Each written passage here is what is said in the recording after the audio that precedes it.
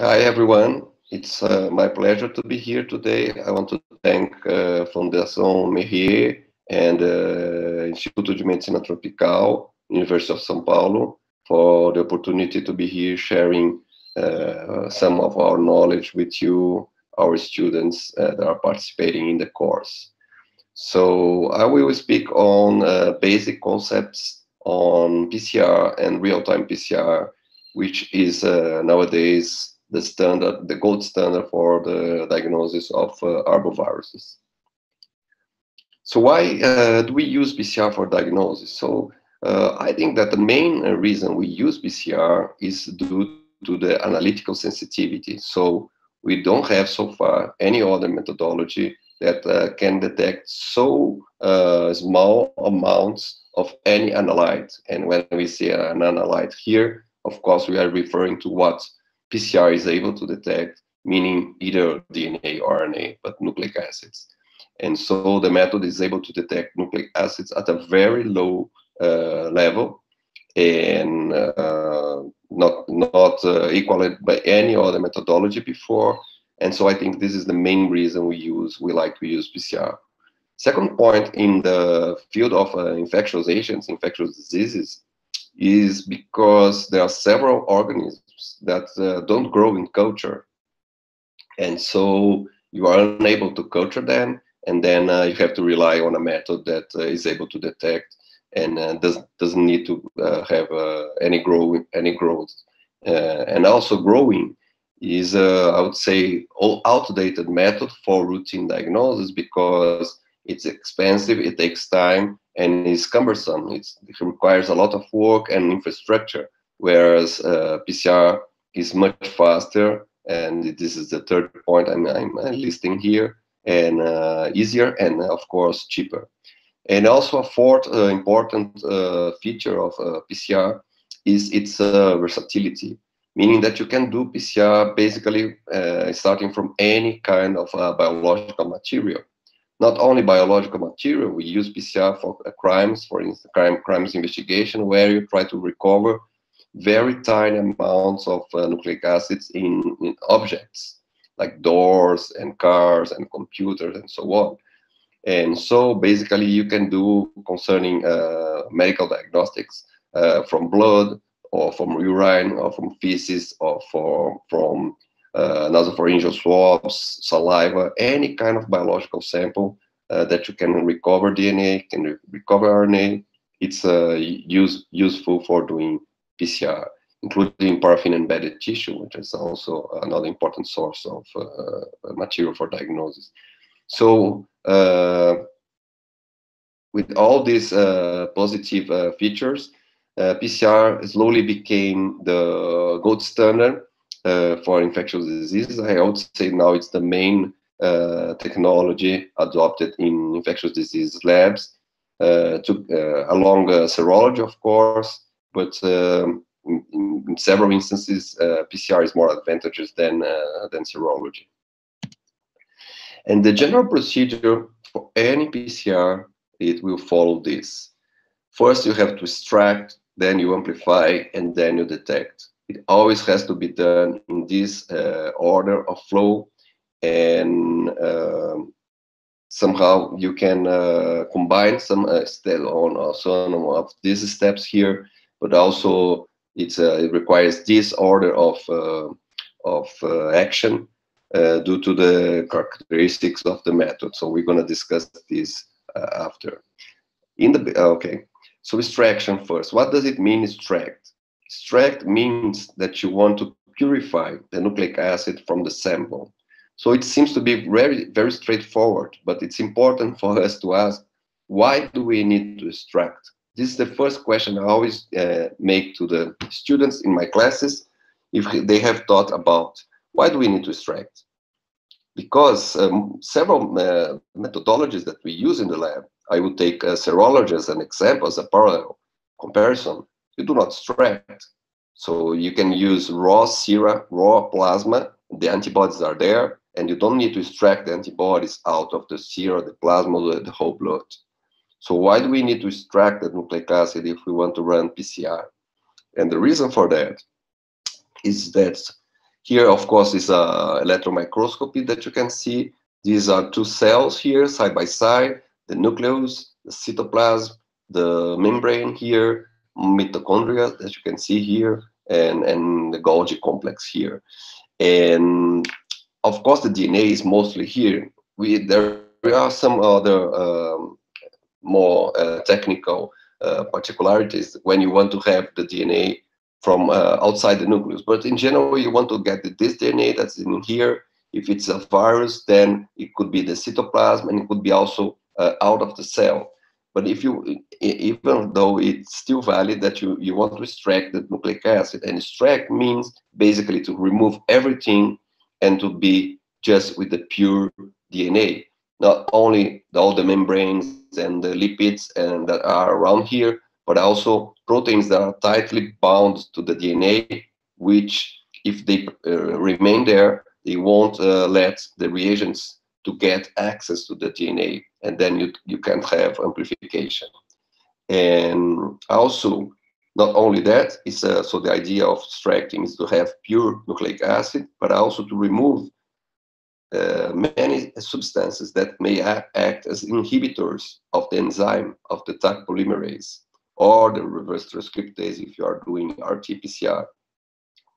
So one of them we recognize very well is the M group that's present in the hemoglobin. So if you want to do PCR from blood, you always have to remove the red cells, remove as much hemoglobin as possible, because this is classic inhibitor of the Taq polymerase.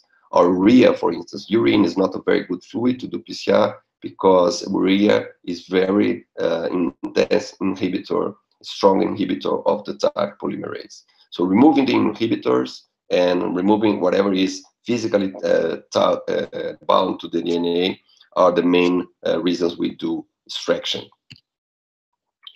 And there are several different methods to do nucleic acid extraction. In general, it follows this here. First, according to the material that you are working with, you have to do a mechanic disruption, like if you're working with seeds or a tissue that is really rich on matrix, then you have to disrupt that to release the cells. And then you go to a second step of enzymatic digestion, where, for instance, we use, in general, very broad-acting proteases, and that may digest any protein that is present in the sample. And then after mechanic, you have this enzymatic digestion. The idea is to release the cells, to break the membrane, to release the nucleic acid that's inside the cell, and then you go to a third step of removing whatever you don't want to, whatever is not nucleic acid, and remaining with the DNA or RNA, and then you wash it, and you get a final solution that should contain pure, as much as pure as possible, DNA, RNA. So there are several extraction methods, as I mentioned it, and you can work with very simple ones. Like the most simple one that we have is boiling. When you boil, you, of course, disrupt the cell, and you release its content. So samples that have very low content of matrix, fibers, minerals, for instance, cerebrospinal fluid, or cervical scrapes, or nasopharyngeal swabs, you can work with very simple methods like just boiling. This is, for instance, this is in the picture here. It's the kind of blood stain that you can take from the finger prick, and you can just have a piece of this dry blood and put it directly into the PCR tube for running, for instance, paternity tests. So this is done exactly like this. So DNA is kind of attached to the paper, and it's good enough to provide DNA that works for this important test, a paternity test. Then you have methods that rely on organic extraction. So the membranes, the lipids are removed through the use of strong solvents. And so you do the proteolysis, and then this lysed tissue you submit it to solvents like phenol, chloroform, or isothiocyanate, guanidine, and then you will have two phases, as you can see here in the photo. Of course, the organic phase stays below, and the aqueous phase stay upside. And then in this phase here, you will have the DNA. And then in a second step, you kind of precipitate the DNA out of the solution. So what you can see here is the pure DNA, and then you just solubilize it again in a buffer, for instance, and then it's ready to go. Sorry. And then we have the methods that are, I would say, used in more than 90% of the labs and in the diagnosis, which are based on silica columns. So silica is a positively charged salt, and it has the characteristic of binding to DNA due to charge interaction. So manufacturers have developed very well done and particles of silica in small columns. And when you come with this lysed tissue, lysed cell suspension, you throw it in the column, then the DNA will bind to the silica, and whatever is not bound to the silica will flow through the column, and then you can just throw away, remain with the DNA in the column, and then just wash, and by changing the buffer and the charges, it will finally elute, meaning that we will release the DNA and we will get it in a pure solution with a buffer. And so these methods are available in for manual extraction in micro columns like this, the one that you're seeing here, always in use of a microcentrifuge. So this is done, all the steps are done through microcentrifugation. And also it may be present in very large automated systems.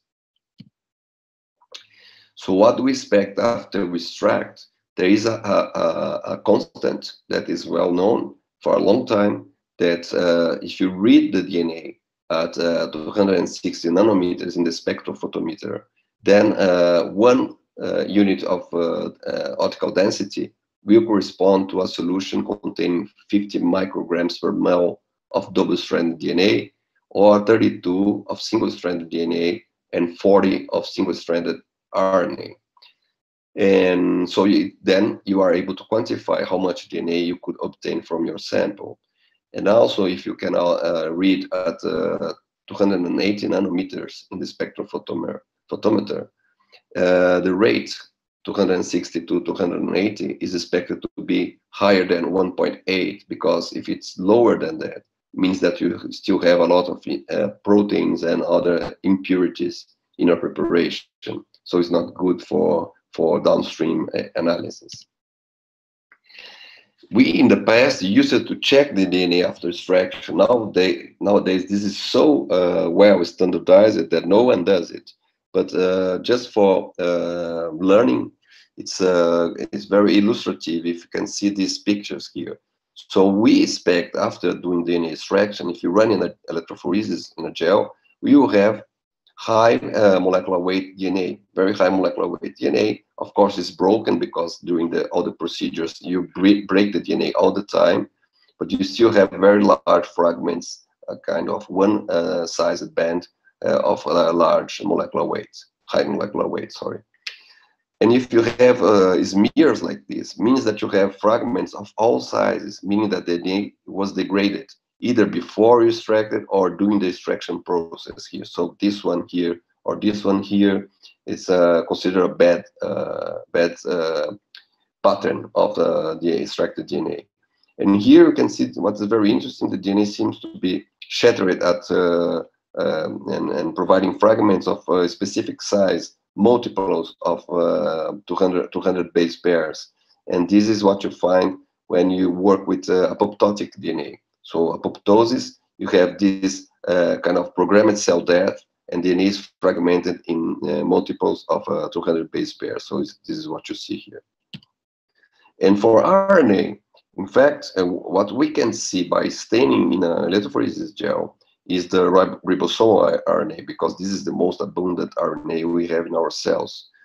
And you cannot see the messenger RNA, which is in general what we are interested in, is either viral RNA, or in our case, or mRNA. And but we use the observation of a ribosomal RNA as a proxy, as a surrogate marker of the quality of the mRNA or tRNA, including tRNA if you want to work with tRNA. And so eukaryotic cells have two bands corresponding to two different fragments of a ribosome. One is called 18S, the other one is called 28S. There is another one called 5.8S. It's less visible here in the gel. But if you see this picture here with the three pieces of RNA, ribosomal RNA, then you know that your preparation is good. And there are automated methods that you don't see this, but you put it in the spectrophotometer again, and it measures these fragments here, these fractions. And now we have evolved to automated extraction platforms of all sizes and throughputs. So you can have some that are very small, that you process 8 samples per run or 6 samples per run. Some that are middle-sized. This one is for 24. We used to have this one in the lab here. And then you have these 96 samples per run, and this very large one, which not only does the extraction, but also does the PCR setup here. So it's kind of another level of automation in the PCR process.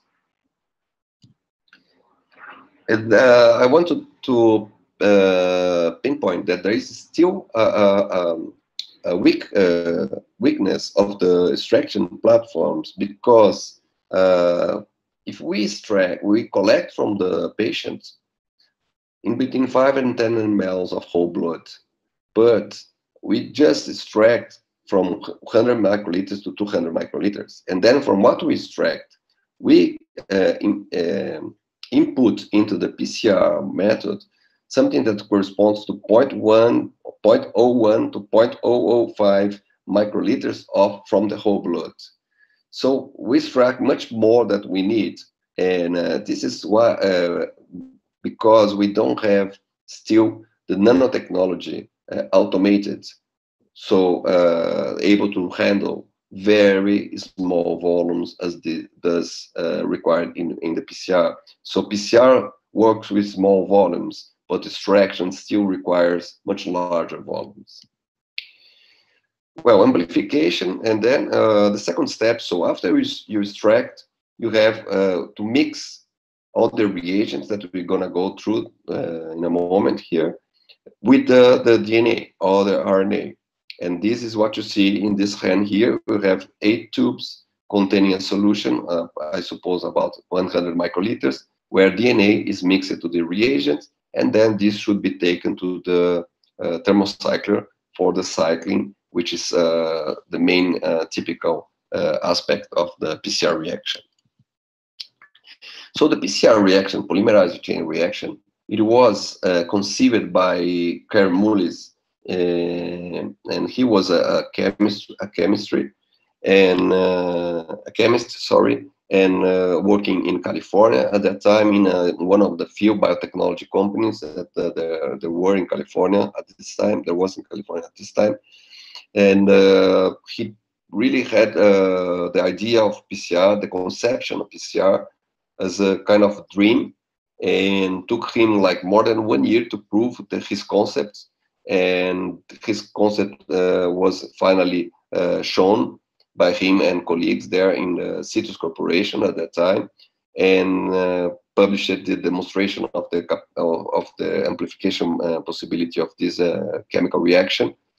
Was proven and published in 1985 on Science by amplifying sickle cell disease gene, so the beta globin gene that is mutated in the sickle cell disease.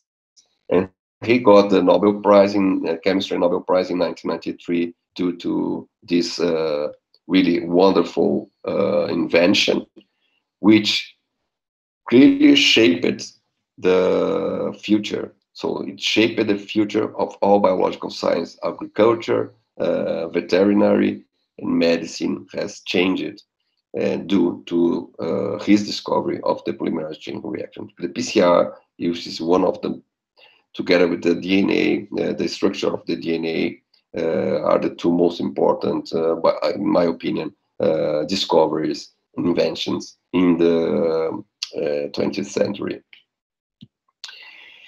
And the essential components of a PCR are, first, thermostable DNA polymerase. So here I have to highlight that when Carey Mullis invented the PCR reaction, he didn't think on using a thermostable DNA polymerase. So he was using the DNA polymerase from bacteria that was available in the lab as a raw extract of bacteria.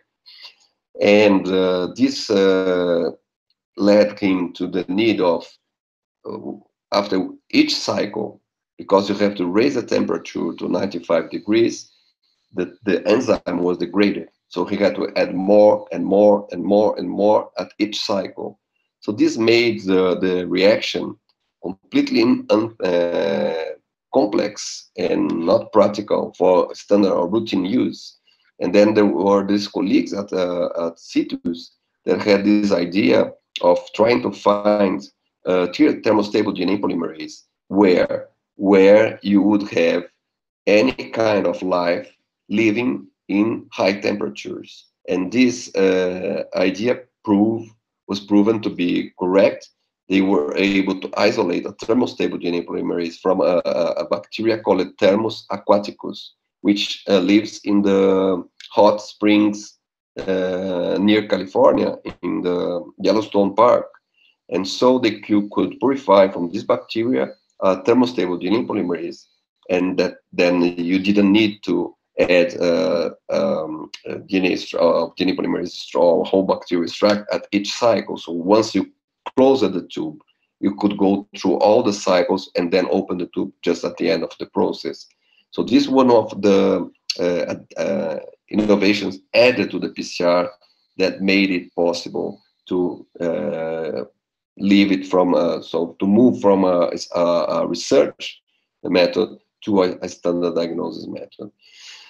In addition to the thermostable DNA polymerase, you have to add oligonucleotides, which are very important, and we're going to see it, why it's so important. And these are our essential components. And then the deoxynucleotides. The deoxynucleotides are the bricks from which the DNA polymerase uses to make the new DNA. The template DNA, of course, has to be in there, and this will be copied thousands and millions of times during the cycles. So to make it more understandable, I think this draw is very good, this drawing, because it shows here. Here you have the template DNA, one strand and the other strand. So to be here, like open, like this, you have to hit. When you hit, the double strand will have the hydrogen bonds broken, and then it will open. And when it's open, and because it's free of proteins, as I mentioned during the extraction process, you have the possibility of the primers, which are those oligonucleotides of about 20 nucleotides synthetically synthesized by just pure chemistry. You have them able to find in this DNA, in the whole DNA, a complementarity. And when it finds its complementary strand, which means exactly when it's able to, again, bind to, anneal and bind to, and make the hydrogen bonds again, so it will bind. And this is only possible to take place at lower temperatures. So you heat, then you lower the temperature to allow the primers to anneal, make the hydrogen bonds, and then you increase the temperature not so much to about 70 degrees, is with the temperature that this thermostable Taq polymerase has higher activity, polymerase activity. And so it takes use of this three line here that is free, and it starts to copy this template here and this template here by extending the three line end of the oligonucleotide. And it uses, of course, the template DNA as the template to add nucleotides that are complementary to this strand here. So it will add an A here, an A here, a G, an A, and so on. And exactly the same here. So you have this in the first cycle. And then by doing, by doing, here you can see the primers in pink and green. So you have, after the first cycle here, you will have one fragment that it starts with a new primer that was given to the reaction in the tube that was extended. And this is to the other strand, the same process here. And then you will end up by doing this repeatedly with these small fragments that have in one end one of the primers, and in the other end the other primer. And the distance between them is the size of the fragment that you're going to copy and amplify so many times. So how do you define the primer and the distance? In principle, you can use any region of the RNA or the DNA to be copied. You have to evaluate some biochemical properties that nowadays it's just by you can use online for free programs that do this analysis for you and gives you a suggestion of the best oligonucleotides to be used in a PCR reaction. So, but more or less it's like this. You have to place one oligonucleotide in one strand, the other oligonucleotide in the other strand of the DNA. The distance between them is what is going to be copied here. So it depends if you are interested in some positions inside here, or it's just a diagnostic. So if it amplifies, it's positive. If it doesn't, it's negative. And there are some constraints also on the size we are able to copy in the PCR reaction. And this amplified DNA, as I showed you here, this fragment, it's called the amplicon. So if the reaction is working with 100% of efficacy, no loss during the cycles, you will have a mathematical calculation. If you start with one copy of the target, then at the end of 20 cycles, you have 1 million. And at the end of the 40 cycles, you're going to have a billion copies of this original fragment here. So this shows the potential of amplification of this method.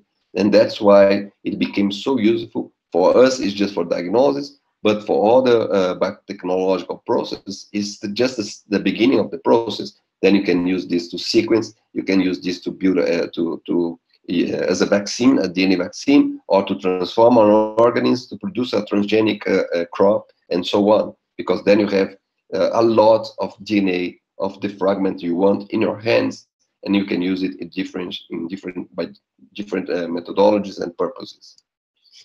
So finally, we have the last step, which is the detection. And detection means that you want to observe whether you amplify it or you didn't amplify a fragment. For us in the diagnostics, again, it's the same. It's yes or no. If it does amplify, it means that the virus was there. If it doesn't, the virus was not there. And in the beginning, we were using this kind of methodology. So you would run your PCR reaction in a gel, and then you have a ladder here, and you knew, because of the design of the primers, that the distance was like, let's say, 280 base pairs. So if in the sample you find this strong band of 280 base pairs, you call it positive. So here we have, for instance, 4 positive samples. This method was used a lot in the beginning, but the problem is that, first of all, we had to work with stains that are potentially mutagenic because they stain DNAs, meaning that they bind double-stranded DNA and they may interfere with double-stranded DNA. So it's a bit dangerous for the user. So it's not something that we would like to work, and also to the environment. Like ethidium bromide is the main stain that was used at that time. And it's toxic, it's mutagenic, and so it was not very ecologically correct residue that you produce. And then you could use also this fragment here to submit it to restriction fragment length polymorphism. This is a method. RFLP is not in use anymore, or not much in use, but it's the use of restriction enzymes to cut DNA in specific fragments, and this would allow you to, for instance, this would be an amplification of human papillomavirus, and then you could type the HPV, the genotype of the HPV you could obtain by using restriction fragments from 7 restriction enzymes. And then further, we move into this format of detection, what we call real-time PCR, that we're going to discuss in a moment.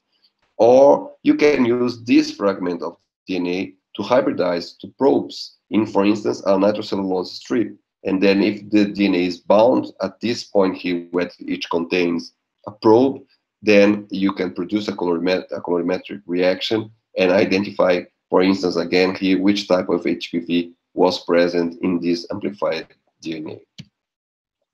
But all the PCR methods are based in two very simple principles: denaturation and hybridization. So if you think on a double-stranded DNA, this is complementary, as you can see. Denaturation means to open here. And we have several ways of opening the double strand, to breaking the double strand. Agents that do break the double strand are called denaturing agents, like formamide and so many other, and these are in general toxic substances. But you can use heat, which is not toxic, and also submitting the DNA to streams of pH also opens the double strand. But for the PCR we use, of course, heat, because it's reversible. And then you open to allow the primer to bind. As you can see, the primer sequence is exactly the sequence of the complementary strand here, but a shorter fragment.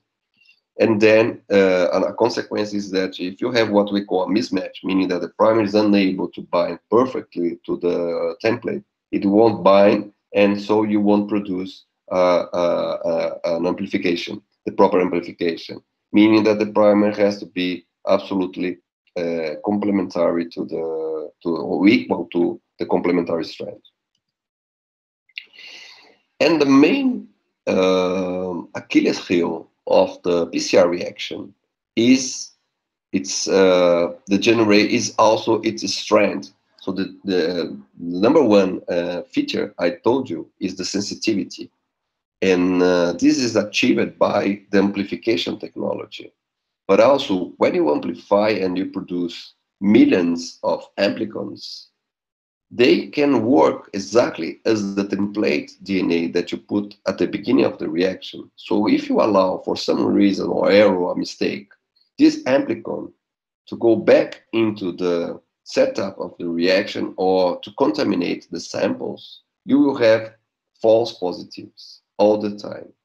And this is very, very common to happen, or was in the past, because if you think of one tube of PCR containing 100 microliters, and you throw it after the amplification, you throw it in this swimming pool here, Olympic swimming pool, all the water in this swimming pool will contain 4,000 molecules per ml of this swimming pool here, meaning the environment around would also be contaminated in the aerosol. And so you can imagine the potential to have false positives, to generate false positives due to amplicon contamination.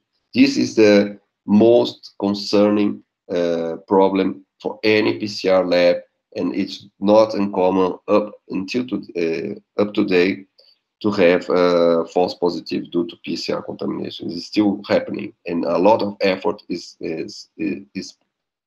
given in order to control and to avoid this problem. But anyone that is performing PCR has always to take all the control measures that I'm going to discuss here, and to have in mind when analyzing results, this is always a possibility.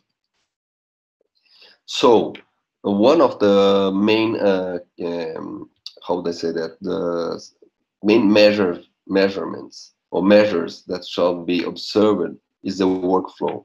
So as I mentioned, it's good to have the 3 steps of the PCR reaction, as we discussed it, in 3 different rooms. So in one room you extract, in a second room or under laminar flow, you do the setup, meaning that you add the DNA, extract the DNA to the reagents.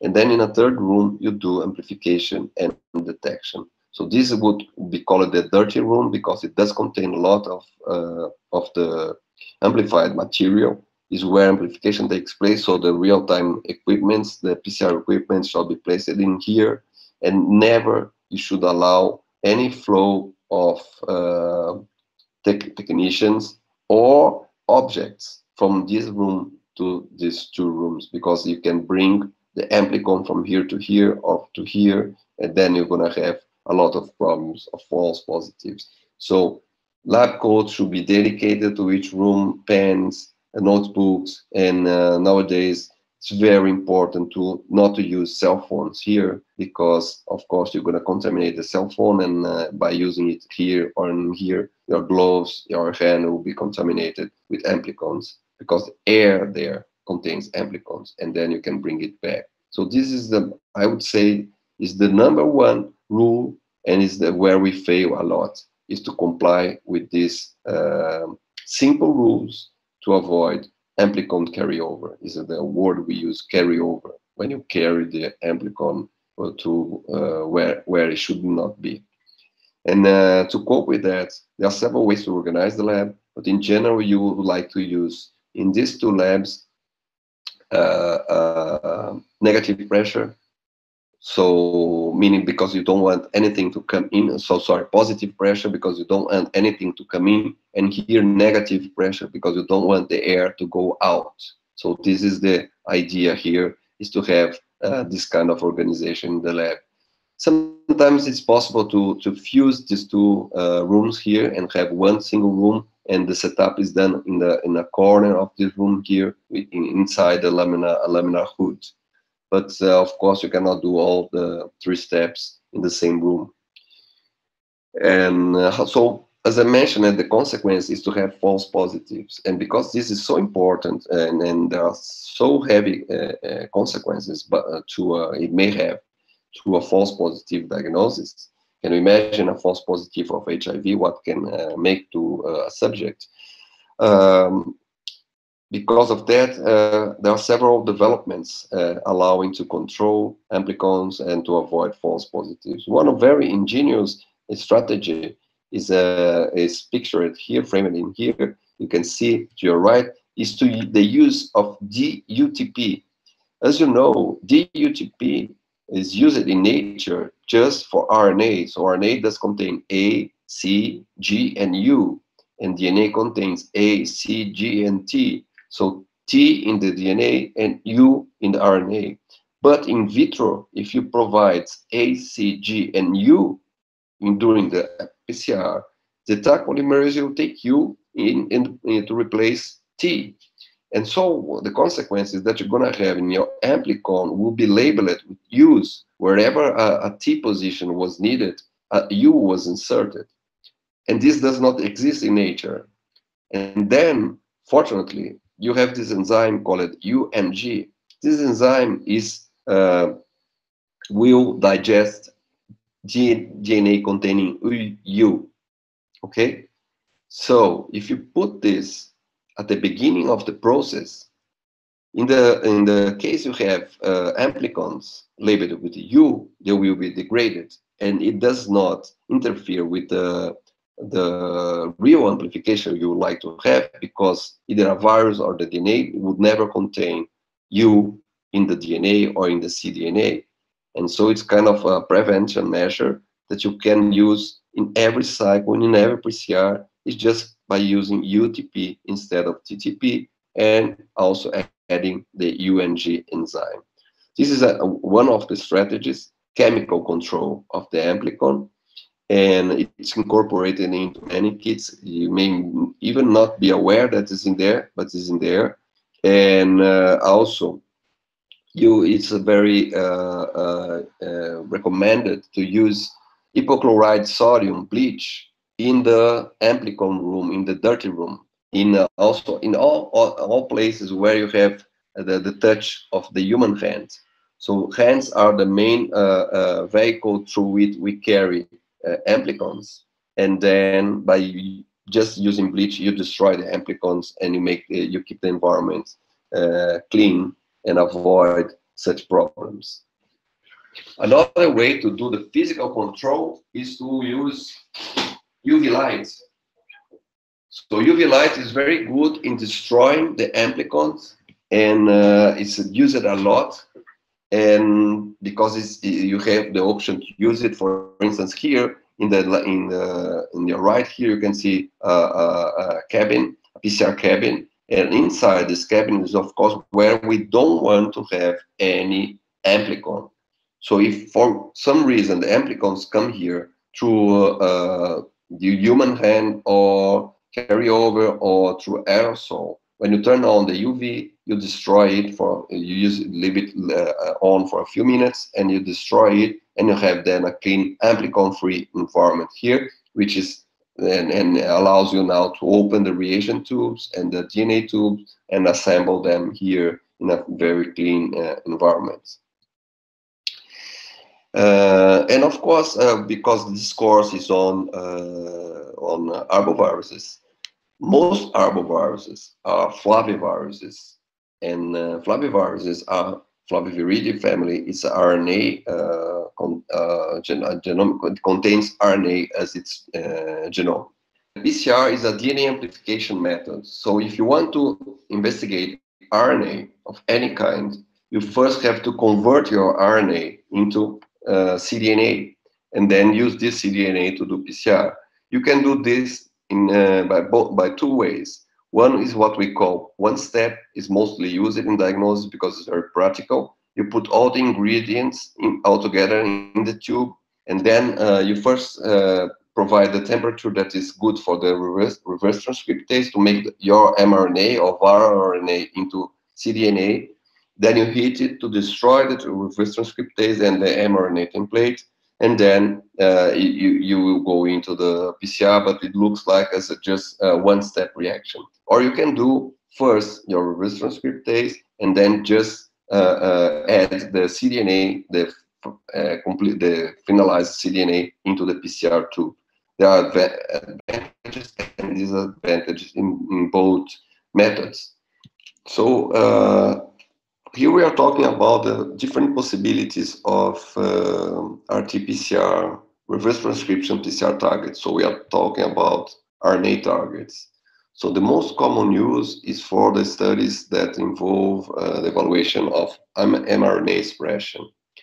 Then we have what is closer to our field, the diagnosis of viruses, RNA viruses, of course. Then much less studied ribosomal or transport RNAs, and finally, more recently, the study of microRNAs became more and more popular. So being all these targets RNA, it's necessary to first make what we call a cDNA, a complementary DNA, because PCR is unable to deal with RNA to amplify RNA. So you always have to convert first your RNA into DNA, and then you can follow with amplification. In general, this can be done in two steps. So one step to convert the RNA into cDNA, and then you just add the cDNA to the PCR like any other DNA. Or you can do in one single step. There are several reagents now available to do it in one single step.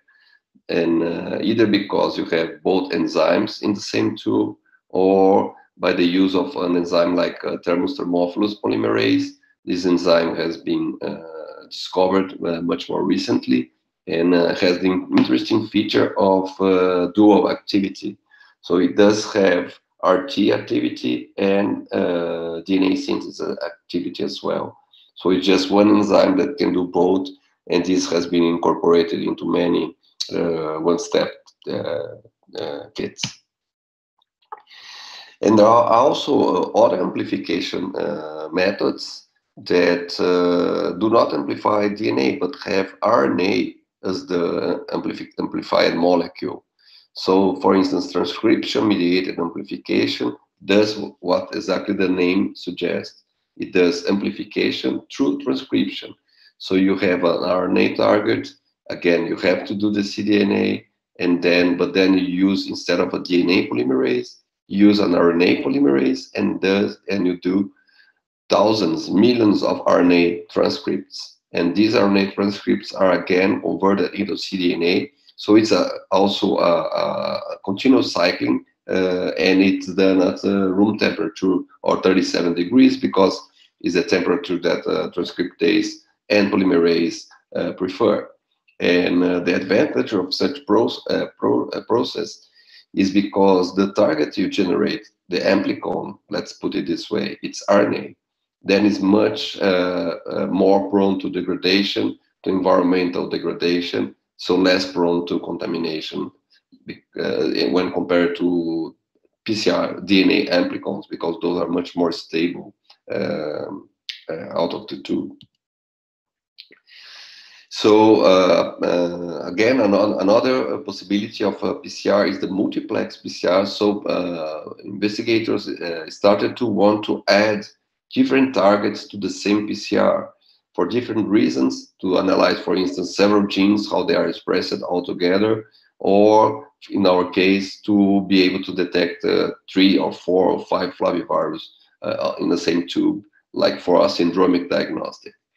In here, what you can see, we can see the amplification of 5 targets, or 10, or 15, or 20, and more than 20 targets altogether. And so this is extremely useful. And now we have learned you can amplify like thousands of amplicons altogether in the same PCR if you standardize well.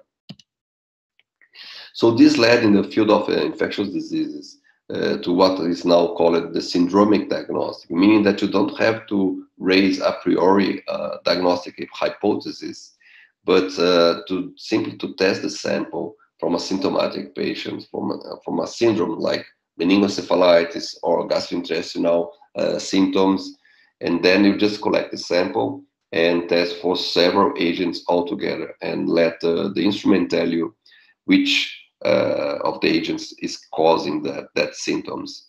So, for instance, here we show for respiratory agents. So if you have any kind of respiratory syndrome, and then you can test for all these viruses and 3 bacteria that are able to cause pneumonia all at the same time. And of course, now these kits have been also, in the SARS-CoV-2 has been included in such kits. Another interesting possibility for PCR is what's called the rapid random amplification of polymorphic DNA. It's a very different methodology that you explore the polymorphism of the subjects that you want to investigate, and you amplify them using random primers. So just one primer, and that's able to kind of randomly bind all over the genome in both sense and antisense strands, and it produces a pattern like you see here. This pattern, it doesn't matter exactly what has been amplified, but the pattern of amplification is typical from the strain, lineage, variant, individual. And then the closer the patterns are, the more similar genetically we are talking about. So this, for instance, are different strands of potato, and then you use them to understand which ones are more related, so they are expected to have similar biological characteristics as well, or the characteristics we want to select. And this is used for many different reasons, but it's a kind of a fingerprint that's very easy to produce, and it's a very interesting tool to compare organisms, individuals at the level that you want. Finally, we have moved to long PCR. So first, we were able to amplify maximum 800 to 1,000 base pairs, and by improving the enzymes and all the biochemical reactions that take place in the PCR, nowadays we are able to do much longer PCR products, like 40K as is shown there. And so this is, for us virologists, it's quite interesting because it's feasible to amplify the whole genome of a virus, of a dengue virus, for instance, here, or hepatitis C at once. And then you can use that to sequence, for instance. It's very practical and useful. Finally, the real-time PCR. So the real-time PCR is a development that was possible because also incorporated the development of cameras, for instance, so very small, tiny cameras that we have in our cell phones. Similar ones are there in the instrument, and these cameras are taking photos, capturing the fluorescence at each PCR cycle. So you have to have all these 96 cameras above the plate, and the plate is able to, the fluorescence that the plate, the emission of the fluorescence is captured by these cameras. And of course, the fluorescence that is generated is proportional to the initial amount of template and the amplicons that are produced during each cycle. And then you make this into a quantitative method. So this picture is to explain why standard PCR or traditional PCR that is more or less has been abandoned nowadays is not quantitative, but it's very illustrative. I think it's interesting.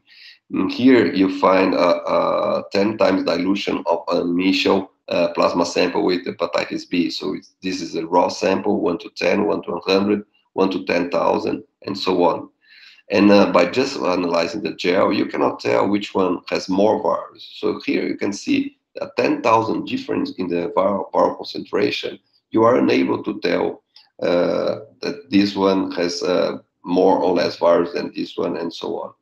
So why is that? Because in the standard PCR, you analyze the product at the end of the process. So meaning in here at the plateau phase. So PCR, after the 40 cycles, you have a kind of exhaustion of the reaction. So even if you have all the ingredients and enough ingredients, abundant ingredients, it doesn't matter. The reaction will kind of fade at the end of the 40 cycle. So what is this figure here is comparing samples with different concentrations, initial concentrations, and at the end of the process, they achieve the plateau. So you are not, they have the same amount of PCR products produced at this point here. So in order to really distinguish the difference in concentrations, you have to analyze it in this phase of the reaction, meaning when the curves are generated and not at the plateau like you do for endpoint PCR. So that's why in this phase here, it does have a relationship between fluorescence and the amount of template, the initial template, but not at this step here. So like 1 billion copies here, the red dots is similar or equal to this much lower concentration, 10 to the 5. So there is a 10,000 difference that you are unable to tell exactly how you see in the left figure. And well, how is this connection made into from the amplicon to the fluorescence that is produced by the reaction? So the easiest way to connect those two things, and of course this is what is measured by the real-time machine, is to use intercalent fluorescence dyes like cybergreen. So cybergreen will only bind to double-stranded DNA and fluoresce upon, of course, UV light illumination after when it's bound to double-stranded DNA. So you just give it to the PCR reaction, and you just measure at the annealing step, and all the products that are produced, of course, will be fluorescent. So this is the easiest way, and also it provides an additional feature which is very interesting, is that what we call the melting curve. So the melting curve is done after the end of the 40 cycles of amplification, and you heat the sample, and then you wait to this controlled decrease in the temperature on the thermal cycle, of course, and you measure the fluorescence point by point. The point where you have 50% of the products double-stranded and 50% of the products single-stranded that is associated with temperature. This is the typical melting value and is specific for the amplicon you have produced. And it's a way to to learn if what you have amplified is really the amplicon you wanted to amplify that you were targeting, or artifacts that we know are happening during PCR. If you have like primer dimers, these are very short compared to your amplicon, and they will have a melting curve much lower temperature value, so to the left. And this is a way of using a cyber green, very simple method, but adding some specificity to the amplification and the analysis. And the most popular one is the detection through hydrolysis probes, have been named Tachman system. And also, Tachman is a joke with the Pac-Man. Pac-Man was a video game, very popular when I was young, and it was a kind of a monster that was eating some small balls. And here is an analogy done with enzyme during the polymerization. When enzyme during the PCR, if you have, in addition to the primers, a probe that is bound to the amplicon in the interval, in the fragment in between the forward and the reverse primer, then this probe will anneal to and bind to like a primer. And then when the DNA polymerase is making the strand, the new strand, using the primer as the hanging tree-line end, from the tree-line end, it's extending the primer. It will meet this probe bound here, and we will have, we will remove it. It has a exonuclease activity, the DNA polymerase, Taq polymerase. And when removing it, it will cut the reporter dye. And so the reporter that was not fluorescent because it was too close to the quencher will now get out of the control of the quencher, and then will fluoresce. So here you have a way of producing fluorescence proportional to the product being generated, but also with an additional level of specificity, which is provided by the probe. And there are several modifications of this approach. So the Tachman probe is one approach. This one works with two different probes instead of one. And the system is that it's called FRET, fluorescence resonance energy transfer. So you excite one molecule that is in one probe, and this will transfer this excitement to another dye that will fluorescent, and this will only happen when they are very close together. So it allows you to, for instance, to investigate single base pair mutations. The machines are several models of real-time PCR machines, and with different sizes, and these machines have been evolving, many manufacturers, but all work by the same way. It's a thermocycler, regular thermocycler, coupled with a detection system containing the cameras. And nowadays we have reached such a development in PCR that became, I would say, the mainframe of diagnostic in different areas, like cancer, for instance, like infectious diseases. So the systems have followed this development, and now we have fully automated PCR systems that you put, like this user to have for serology, that you have, you put the sample on one side, you get the result at the other side, and what goes on in there is PCR, but you cannot see, you cannot follow, and completely controlled by the system. Another interesting variation of PCR is called digital PCR. This is takes profit of the preparation with emotion, meaning that you kind of partition the samples in vesicles, lipid vesicles, and in each vesicle is supposed to contain one template molecule only, and then you amplify this in solution, and then you analyze, and you do thousands of PCRs, and then the proportion of positives and negatives should resemble or should refer to the initial amount of that template. It could be a mutated DNA, it could be an infectious agent as well. And so this is always done in kind of an array of PCR vesicles that are produced during the preparation of the sample. And this is kind of absolute quantification that you can have. So the proportion here of red and black circles will give us the data, the information on the quantitation of the templates in the original sample. And also miniaturization. So the technology of the nanotechnology now is allowing for the production of devices that are able to do PCR in very small volumes and small and therefore in very small machines. So these are I would say the first generation of point of care molecular systems.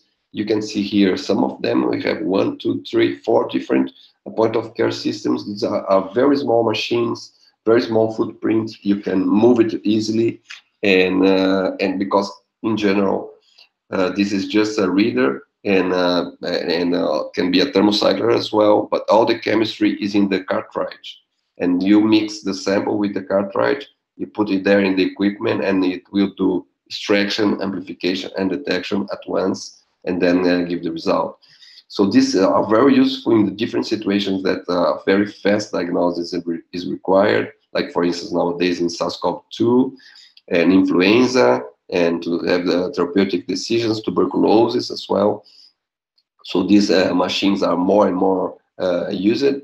In general, they have the disadvantage of being more expensive and also less, the throughput is much lower. Of course, you can do just a few samples per day here, so it's not applicable to large throughput demands.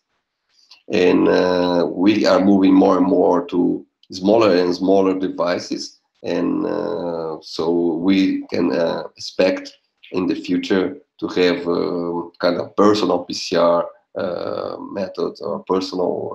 This can be done in pharmacies and other public spaces.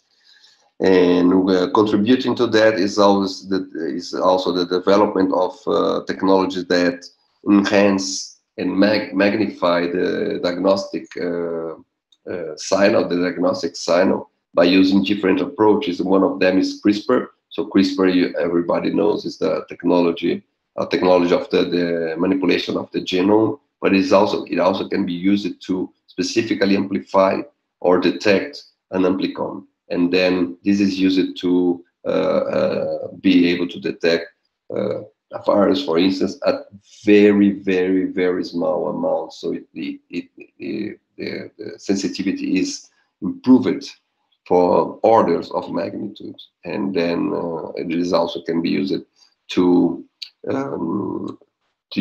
field applications, so to point of care applications where the production of the amplicon is connected to somehow the production of a band, a color, a stain, and then you can use it at a point of care. Well, whatever is we have a specific characteristic, or I would say a specific demand in the arbovirus, the diagnostic world, is that in general, no one is much interested in diagnosing arboviruses, or it never made a very strong case to the large molecular biology companies, diagnostic companies. So in general, we develop our own assays. We work with LDTs, lab developed tests, and this has the problem of the performance will be related to the quality of the lab. So one of the features or one of the things that is recommended for checking for your performance is to participate in external quality assessment programs. And this is one, for instance, done for Zika during the Zika crisis here in Brazil. So here you have several labs that participated in that. They had received a blinded panel of 12 samples. Sorry, 15 samples. No, 12 samples, 15 labs, yes. These 4 samples had Zika virus at different copy numbers, and these had all the other flavivirus non-Zika. So you can see here there are plenty of false negatives and plenty of false positives, And we all know what's the impact of a false negative and a false positive diagnosis of Zika virus. And these labs here are public health labs that are performing for routine for the public the molecular diagnostic of Zika. So it's on a warning of the need to improve because it should be like this. So 4 labs performed perfectly, but the other labs didn't. And this is very important.